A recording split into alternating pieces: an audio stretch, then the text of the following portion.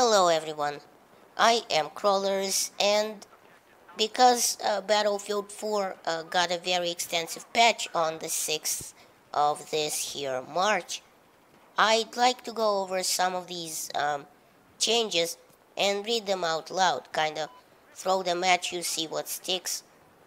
Thing is, a lot of stuff got patched, some of the stuff has been nerfed, some nerfed to shit, very needlessly, as DICE usually does, and besides that, and the very long list of tiny changes to weapons accuracies and hipfire and such, which I won't go into here because, you know, the list is ridiculously long and the changes are so small as to be nearly unnoticeable in normal gameplay.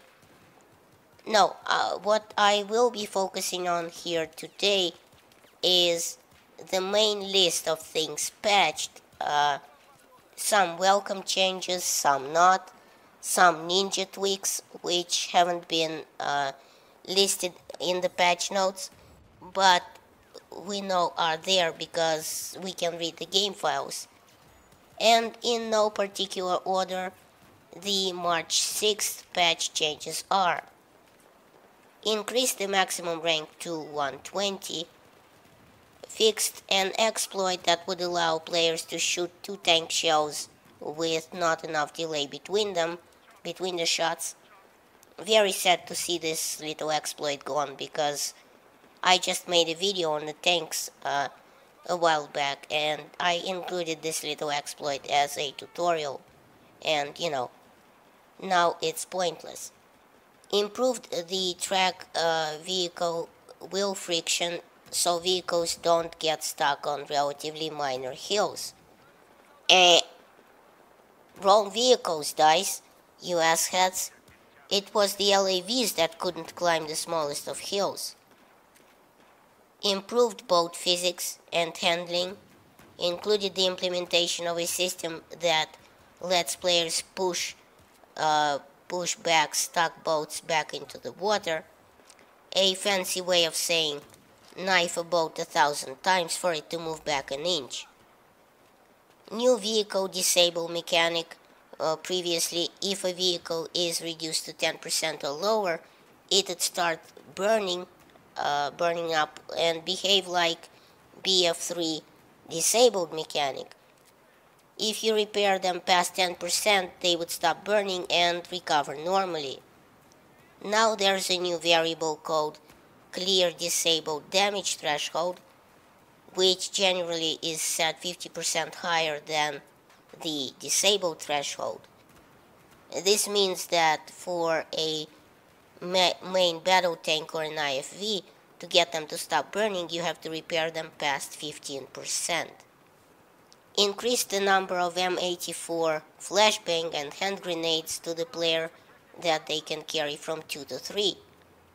Increase the effect of the M84 flashbang grenades on friendly and enemy players. Increase the maximum damage for the RGO from 67 to 80, however reduce the range of the explosion. So this grenade should be used for a lot more accurate throws now. Reduce the visual and audio effect for the detonation of the V40 Mini to highlight its smaller blast radius when compared to other grenades. Decrease the maximum damage from 80 to 60 and decrease the range at which maximum damage is applied. Increased the aimed accuracy of the M1911 to make it a viable choice once the Compact 45 has been unlocked. A very welcome change. I think this is about time the M1911 saw some love from DICE. Increase the close range damage of the M1911, the QSZ-92, the FN-57, the CZ-75 and Compact 45. Reduce the delay between pressing the trigger and the bullet firing for the M412 Rex and the 44 Magnum. This is pretty much the best change I could have hoped for, but I'm wondering if it's enough that DICE did this. I don't think there should be a delay at all between the mouse pressing and the actual bullet firing for the revolvers. Increase the magazine capacity of the QSC-92 to 20 rounds. Additionally, reduce the recoil of the QSC-92 to give it a clear difference from the FN-57. Corrected a small error with the compact 45 accuracy when crouched or prone. Increased the accuracy of the pump-action shotguns, the 870 MCS, the Hawk 12 gauge, the SPAS 12, and the UTS 15, while on the move and aiming. I think this is a very good change because the shotguns used to be all over the place and you couldn't hit anything up close even. Reduce the long-range damage of the MTAR to bring it in line with the rest of the carbines, which I think was a pretty pointless change because the MTAR already wasn't a very good weapon, what with the high rate of fire and the amount of vertical kick that it had. Adjusted the way accuracy is handled when transitioning from hip fire to aimed fire. The heavy barrel's accuracy bonus now also applies on the move at a reduced bonus. This should give the heavy barrel a wider role for players who desire accuracy while aimed in all situations. Synchronize the timing of aim down sights animation of sniper rifles with the ability to fire with full accuracy. Players no longer need to wait for additional time after the aiming animation plays to get accurate shots, because it used to be that you had to wait about half a second after you scoped in on target to get the aim down sight accuracy with the bolt action rifles. There is still a delay to achieve full accuracy, so quick scoping is still not possible, which is a good thing, I think. The SRS bolt action time has been tweaked and the rate of fire has been lowered. The goal bolt action time has been tweaked. The muzzle velocity for the MP7 has been reduced. The MTAR muzzle velocity has been reduced from 570 meters a second to 540 meters a second. Updated the handling of the one-time scopes for the Type 95B1, A91, Steyr AUG, the SAR-21, QBZ-951, FAMAS, MTAR, L85A2, and the F2000. Updated rate of fire for the RPG-7 and the NLAW. Reduced the total amount of missiles carried by the mobile anti-aircraft vehicles from 6 to 4.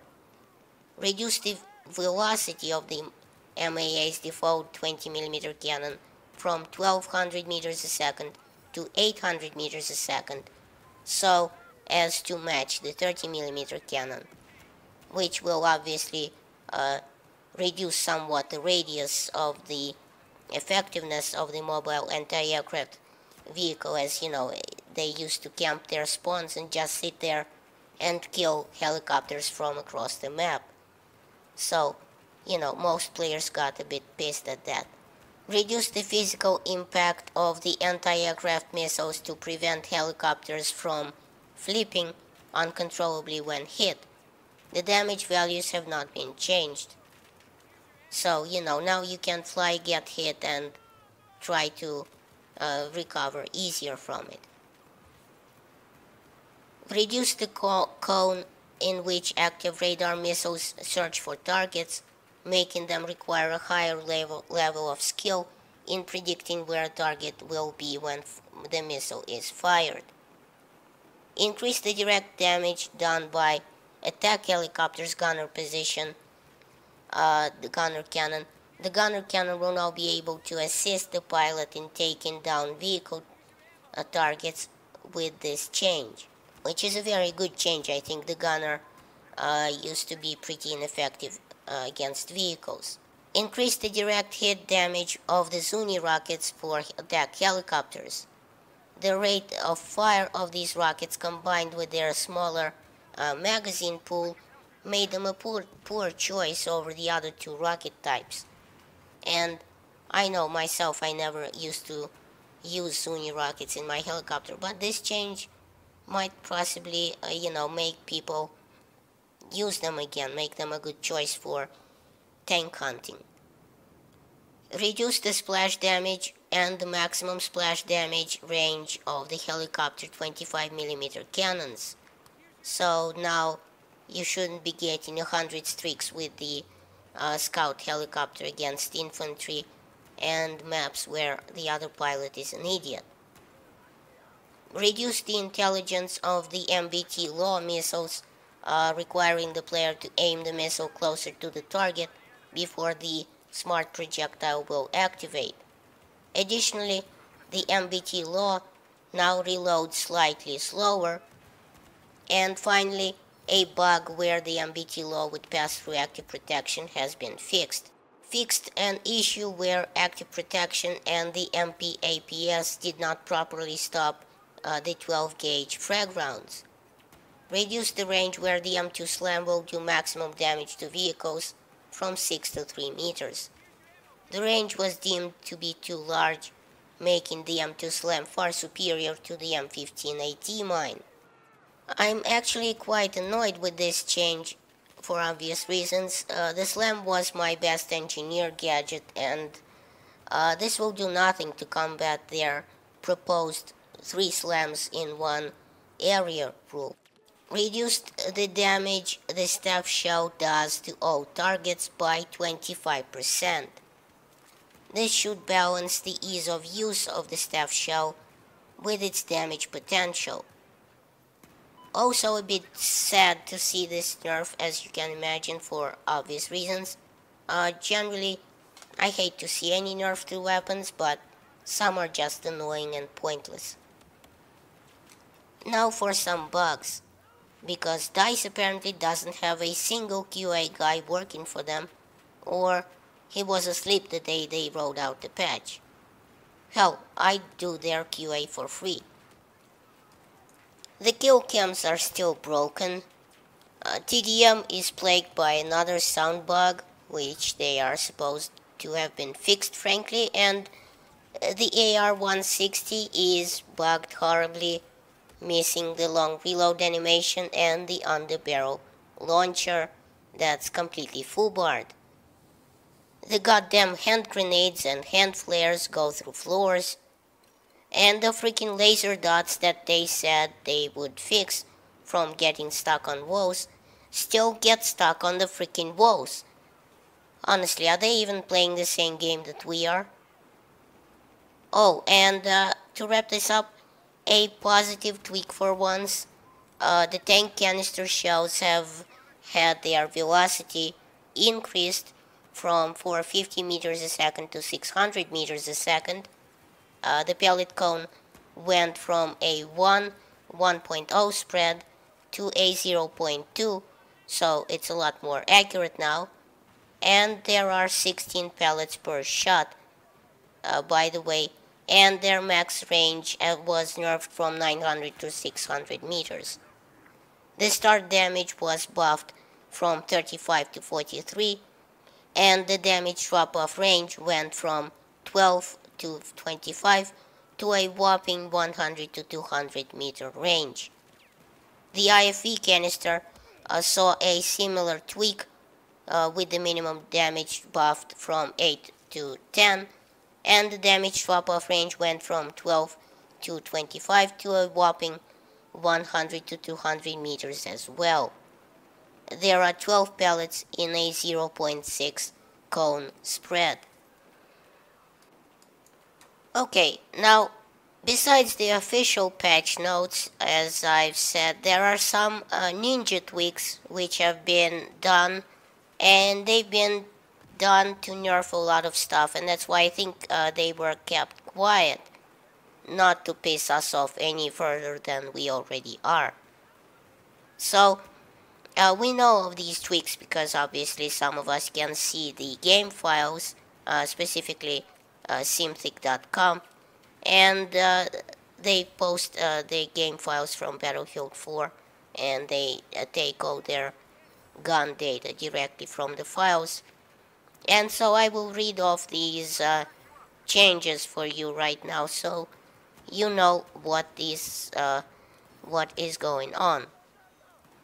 Alright, so the L85A2 suffered an RPM nerf from 800 to 750, which might not sound like a lot, but a weapon that's already not the star of the assault rifles, with the worst idle reset time of all after firing, is already pretty shitty, so no need to shit on it even more. The Javelin had an interesting tweak. Its damage buffed from 25 to 34 damage, which is pretty major because now you can take out a tank with 3 missiles instead of 4, and because Javelins always hit top down, they always do the same damage no matter what. What is very annoying to me though is that you have to use like 3 of the same missiles to take down one inflatable boat, or one fast attack craft, because obviously one inflatable boat should be completely demolished with 1 missile, and it shouldn't take 3. So that's quite a bit annoying to me. I don't know what DICE was thinking when they came up with that damage model. Alright, so in hardcore, the MLRS and the mortar have had their crosshair on the map added, and the attack jet JDAM also had a crosshair added. Very welcome changes. Aim reticle on the attacks and stealth jets is now fixed in the center. The HUD is more bold, and obviously these are also very good changes. The ASVEL suffered a damage nerf. Minimum damage went from 17 to 16, and it is now a 7-hit kill at long range, which is doubtful even that you will place 7 shots on a target, because with the first shot multiplier of 3.5, and it's just a horrible inaccurate gun at range. It also suffered a muzzle velocity nerf from 320 meters a second to 300 meters a second. MTAR saw a reload buff, its short reload going from 2.5 to 2.4 seconds, but it also saw a muzzle velocity nerf from 570 meters a second to 540 meters a second regular, and from 320 to 310 meters a second suppressed. At the F2000, suppressed bullet velocity got nerfed from 380 to 310 meters a second, and its 1.6 times zoom alien scope can now be affected by field of view scaling. And by the way, its laser sight is now perfectly aligned. The PIG, or M60E4 for you regular folk, saw a muzzle velocity nerf from 610 to 560 meters a second regular, and 380 to 310 meters a second suppressed. The Gold sniper rifle saw a rate of fire nerf from 63 to 60 rounds per minute. They also nerfed/fixed the Dow 12 shotgun, which is now bad all of a sudden. The rate of fire went from 220 to 200 rounds per minute, and the flechette pellet spread went from 2.5 to 3. And they finally fixed the broken flechette pellet count, nerfing it from 12 to 9 per shell, as it was supposed to be to begin with all other shotguns. The defibrillator pedals now charge faster. MP7 also seems to have been hit hard with these nerfs. The muzzle velocity was decreased from 470 to 420 meters a second regular, and 280 to 260 meters a second suppressed. Each short reload was buffed by 1/10 of a second, going from 2.6 to 2.5 seconds, and the long reload also went from 3 to 2.9 seconds. The Zuni rockets got a buff to their direct damage, going from 30 to 40, which is probably a very good change. Also, some weapons got a permanent attachment in a particular slot, like the AS-VEL shows only the suppressor in the loadout menu, MP7 shows the folding grip, DAW-12 shows the ergo grip, and the SR2 shows the vertical grip. Overall, these are all the patch notes I thought were significant enough and infuriatingly enough that I wanted to share them with you.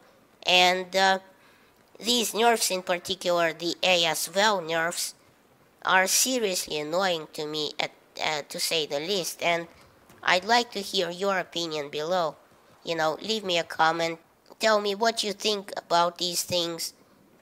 Should DICE have nerfed them, or am I right in thinking that no guns need lots of nerfs at this point?